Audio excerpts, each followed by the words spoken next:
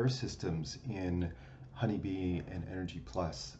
Particularly, we're going to be looking at mechanical fresh air ventilation, mechanical exhaust ventilation, and natural ventilation. So let's get started first with HVAC systems, because that's going to be a prerequisite for understanding how it works. And something in the past tutorials we didn't really discuss is how the model is outputting the heating and cooling energy. And to dive a little bit deeper into this, we can take a look at a HVAC component over here called the HB Ideal Air system. This is a hypothetical mechanical system that provides as much heating or cooling as a zone calls for. So it doesn't have a size, it's an infinite size, and it will supply as much energy as required to maintain the set points, the thermostat set points in the room. Now this is by default modeled in your model, but to explicitly do this, we just need to hook this up. So we could take from this model side here into the rooms, and then the rooms need to go to these two locations. So what I'm going to do is put a data marker here, and then this will go into here, and then this will go into there. So now I'm going to also make a little bit more room here. So now we can sort of move this around as needed. This should create the same result as you had in the last runs. It's just explicitly adding it. But when we add this, there's some more settings that we can now access. So you'll see here there's an economizer, there's demand control ventilation, there's sensible heat recovery, latent heat recovery, and these are all important for the ventilation systems. There's also the heating and cooling temperatures that will be delivered to the zone, and the limits on or the capacity of the ideal air system, if you want to include that. For our sake, we're not going to change these. We are going to look at the other inputs here. So for the economizer, for example, it says the default is a differential dry bulb economizer. And what that means is that this will supply ventilation air or outside air to the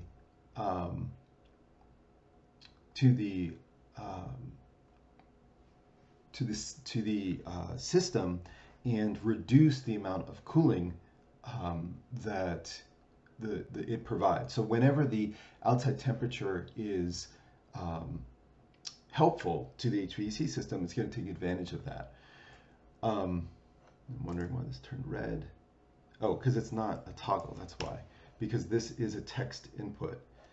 So we can put a multi-line data, no economizer, or what's the word it's looking for, differential dry bulb,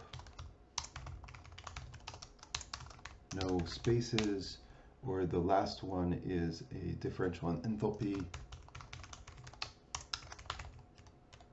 like that. And then we can hook this up to a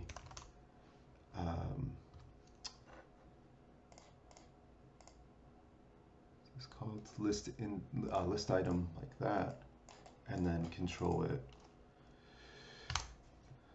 this way so that we can select. It's like a little kludged together item selector. Honeybee used to ship with an item selector, and now that's gone. So this is now my solution. So now if it's at 0, this returns a no economizer. At 1, it's differential dry bulb, and at 2, differential enthalpy. And then we can plug this right into the economizer here.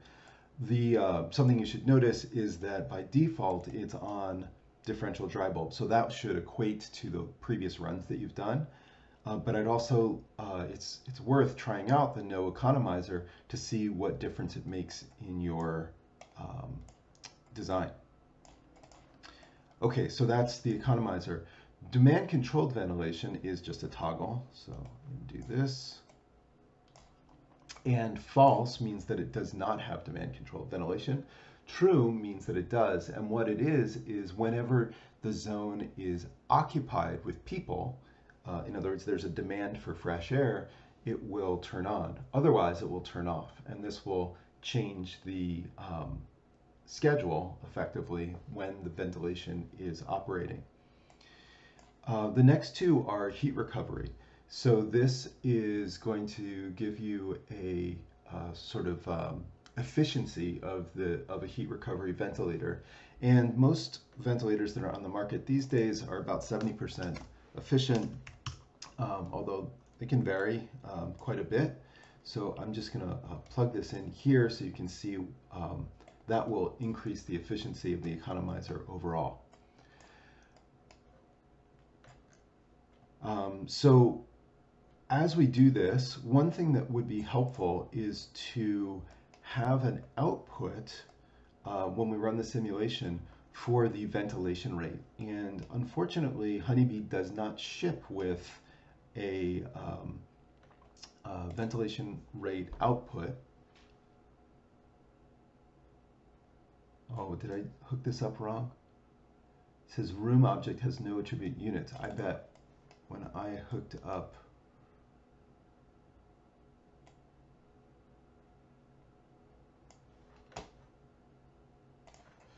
when I hooked up the ideal load system in the wrong place. So it has to be connected to a room, not to the whole model. So it really needs to go here in our work structure between the room, which is here, and then the output goes into there, and then this output goes into there.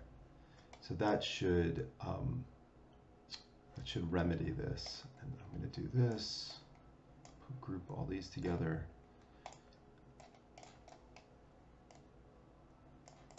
So we don't get too lost. And let's see if this works now. Yeah, now it's working. Okay, so I was saying before that we need to would be useful to output the ventilation rate that we're getting so we can compare things. And by default, Honeybee doesn't ship with that. But we can actually program this to include any output that Energy Plus has, not just what Honeybee has access to. And the way to access these is through this RDD, Result Data Dictionary. And in Honeybee Energy, there is a RDD reader right there. So we plug this in here, and we look for, say, airflow, I'm guessing.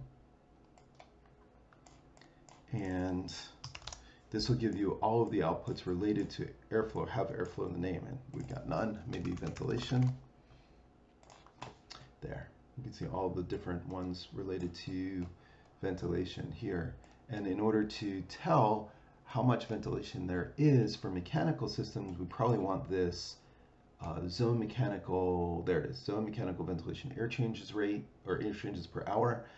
And I would say we also want the zone,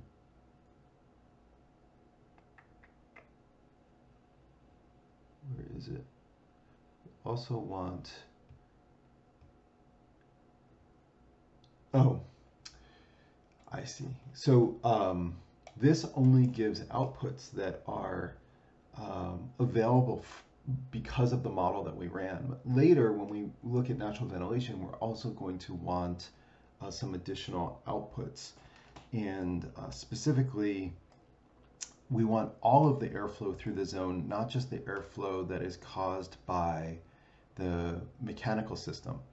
And that's called the zone ventilation air change rate, which is not on this list. So I am going to include those. So let's see, what's the easiest way to do this is probably, I'm going to just copy this and paste it. And then I can delete some of these. Zone, mechanical ventilation, air change there. Like that. And then the other one that I want is the zone ventilation air change rate. Like so. All right, now we're done with the RDDs. I'm going to delete these. And we're going to have to make a little output variable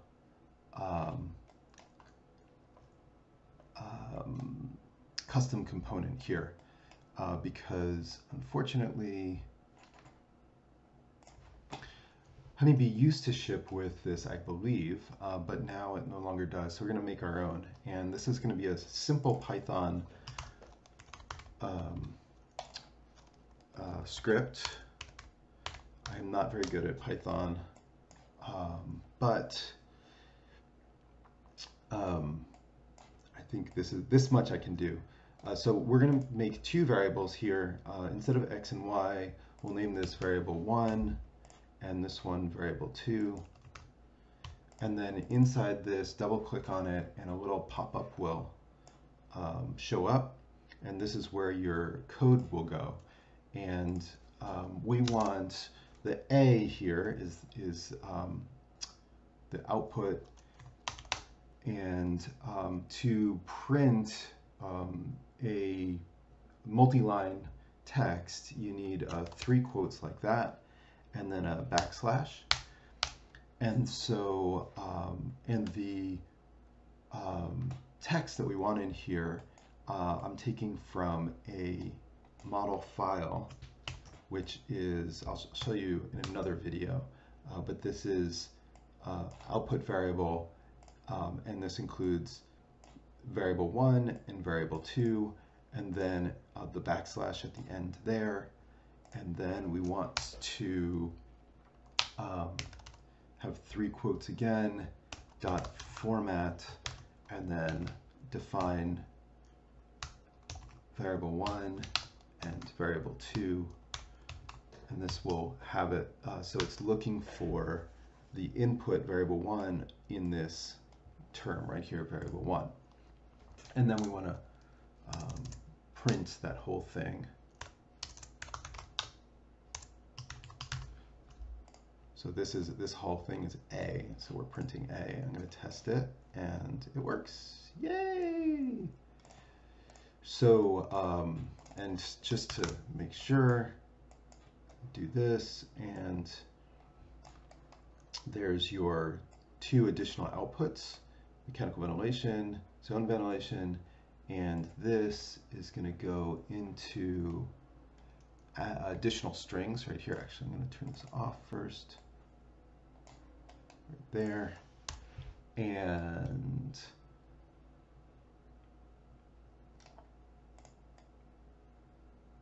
just to make this run a little bit faster, I'm going to unplug these. So we're just getting zone energy use, and I'm going to hit, I think I said no economizer. Yeah, I'm going to change this to a differential economizer so we can see this difference. And demand controlled ventilation is set to false. So let this run. It's going to take a second.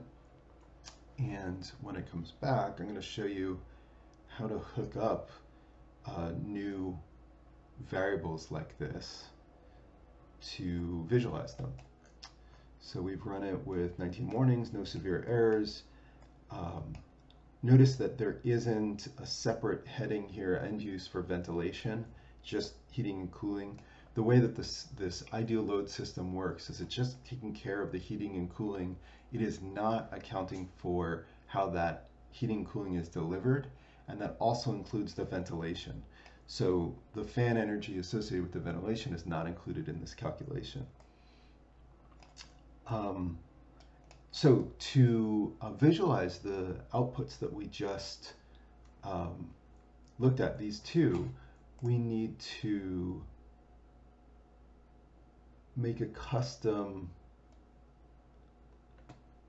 read a custom result right there. And I'm going to hook up the SQL to this, and I'm going to put an output name for the ventilation. And it's not clear to me if I'm getting any results or not, but let's see. So now I'm going to put an hourly plot from Ladybug in here, like so. Oh, actually, you know what? Let me do a monthly plot.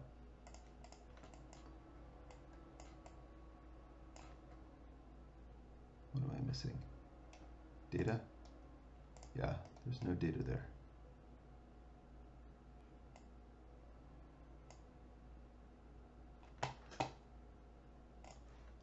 Okay, I did a little troubleshooting and I found that there was a space at the, or a hard return at the end of this per hour, and that messed up my output. I reran it, and now we've got some data here, and I can show it to you. This is the monthly ventilation from the Economizer, and you can see that it ranges between 0.5 air changes per hour. Maybe I should turn off the compass here. There. Between 0.5 air changes per hour all the way up to 5.19 in the summertime. So during this time, that Economizer is taking advantage of the free cooling we're getting from the air, whereas in the wintertime, it's doing the minimal amount of ventilation that's required for fresh air, for breathing. So that gives you a little bit of a window into what it is doing. And in the next video, we're going to look at supplemental mechanical ventilation in addition to the fresh air. So I'll talk to you then.